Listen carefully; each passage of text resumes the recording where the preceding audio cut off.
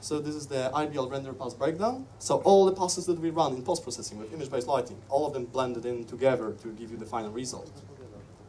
So this is the scene that we get after running real-time lights. So real-time lights are done, we're not interested in them. So that's why you can see the sunlight, you can see a couple of local lights, but the whole scene is still lacking environmental reflections.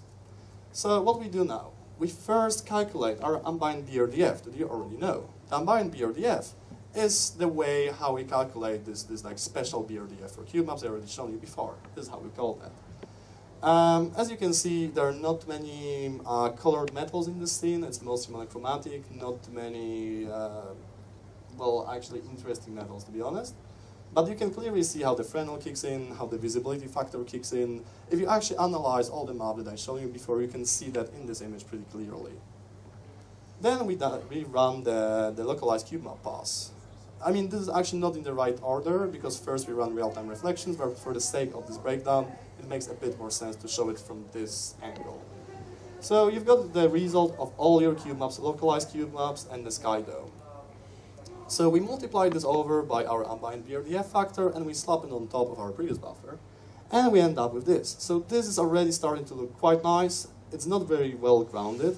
You can see light leakage problems here, light leakage problems near the character, and also the characters, they don't reflect in water puddles, which will be really, really handy and nice to have. So we run our real-time reflections. This is the buffer you get after the ray trace pass. The ray trace pass right now runs in half resolution, I guess. It's actually doing some upsampling, so it's fair to say it's actually doing like a full-screen ray trace pass right now. It's obviously distance roughness dependent, because we follow the BRDF based on those important sampling counts.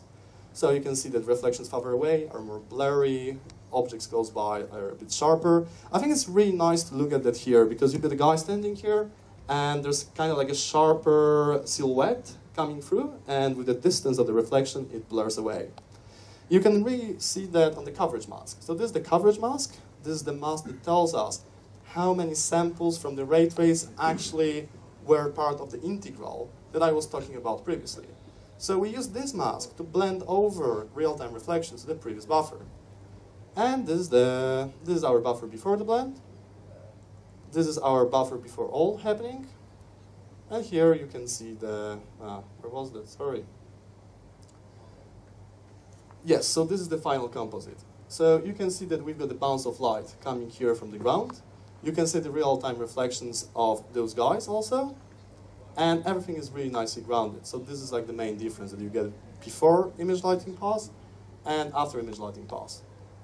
You can also see that bounces of the sunlight are also taken into consideration, because we run the ray trace pass after the lighting pass. So if you want to have a reflection of the reflection of your sunlight, it's going to happen.